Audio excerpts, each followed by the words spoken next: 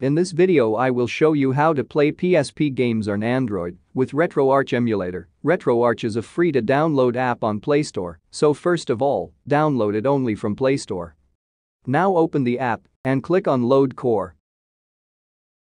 Now click on Download a Core and scroll up to find Sony PlayStation Portable Core.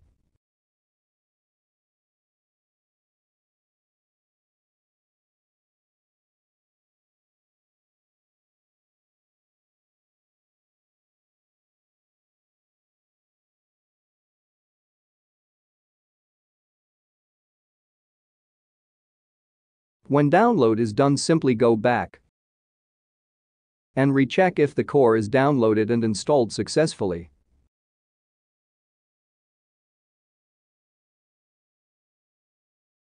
Now click on Load Content and go to the folder where you have your ISO files.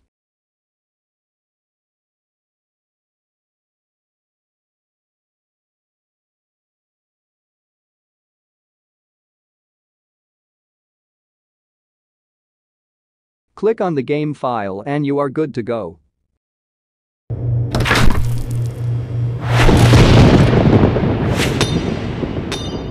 Graphics looks bad compared to PSP, but I believe there are options to fix this. We will talk about it later in another video. For this video, this is all I got. Don't forget to like and subscribe for more PSP related videos.